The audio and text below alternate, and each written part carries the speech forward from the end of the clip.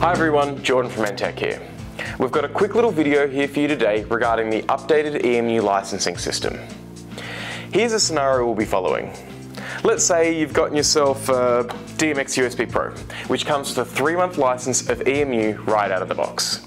In a rush of excitement, you open up the box, install EMU, punch in your activation code into the closest computer you can find, and you get started with EMU, but there is just one problem. In that rush of excitement, you realize you've installed EMU on your desktop when what you really need is an EMU license on your laptop to take it to shows that you want to go to. Fear not, we've got you covered. The first thing you need to do is check that your computer has an internet connection. This is because EMU needs to let the server know that we're deactivating the license from your desktop computer so we can transfer it over to your laptop. Once we've sorted that, the next thing we need to do is open EMU on the computer that has the license you want to transfer from. In our case, it's my desktop upstairs.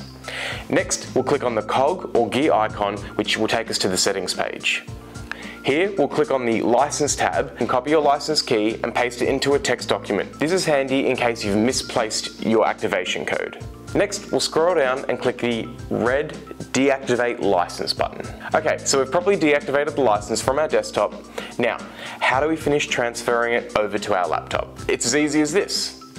On our laptop, the first thing we need to make sure is that we have an internet connection just like before. This is so our license details can be confirmed over on the server. Now we've got an internet connection, we'll need to open up EMU. Next, we'll go back to our settings page and back to the license tab. Here we can click Change License Details.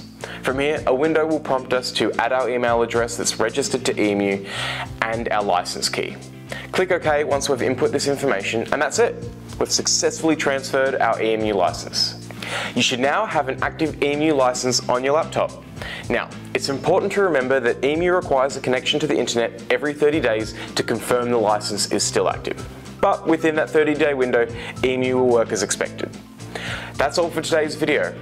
Like, share and subscribe if you found it useful. Comment down below if you've got some questions or you think there's something that we missed. Don't forget to check out our social media pages and stay tuned for more EMU, more DMX USB Pros and ODEs, and more helpful ENTTEC tips.